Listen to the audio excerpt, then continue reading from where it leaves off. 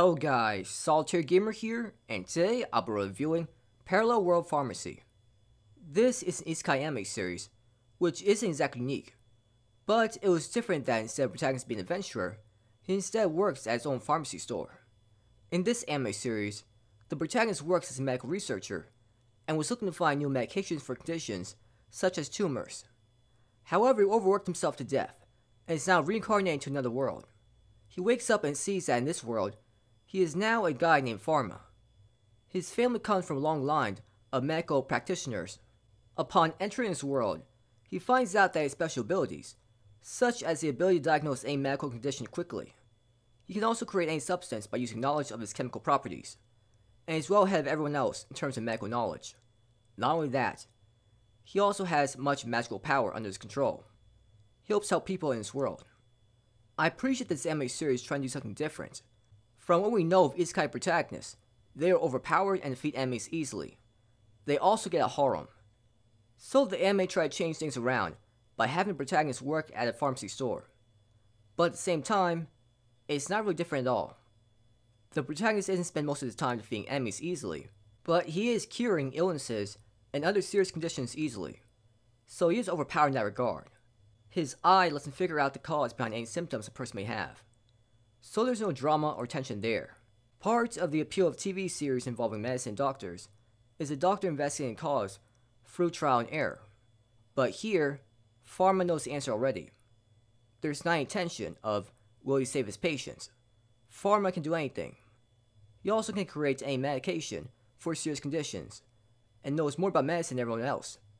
So he's basically like a god that people are left in awe of. They can't believe they get to meet someone so great. So Pharma has everything handed to him, and everyone is amazed by his abilities. It is boring, honestly, seeing protagonist being given everything. He is given the perfect situation to be in. Yes, he still had to make an effort in some things, but nothing is much of a struggle for him. He can do anything. So the anime tries to create tension by having people be fearful of Pharma and oppose him. But Pharma is all powerful in using magic as well, so again, no tension. We're just watching an anime series about protagonists that can solve any problems easily. Which is basically something we've already seen from many Isekai anime series already. The only point of this anime series is for people to be left in awe of Pharma's greatness, and treat him like a god. So again, I appreciate that the creator of the series was trying to go for something different, but ultimately, it's just the same as any other Isekai anime series. Pharma as a character isn't that interesting. He's just a typical nice guy that wants to help people.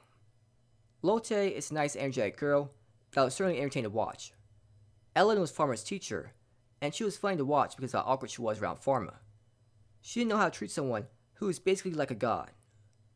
The opening and ending song for this anime series were average. The music for this anime series didn't stand out. The animation style and the animation looked okay. This was a decent Isekai anime series. It tries to be different from the typical Isekai anime series, but ends up failing. It was still enjoyable to watch, but it's kind of boring to watch when no protagonist can solve any problem. I give this anime series a 6 out of 10. So that's all I'm talking about for this video. Thank you for watching the video. Have a good night wherever you are, and please like and subscribe if you enjoyed this video, and please comment if you find anything interesting in the video.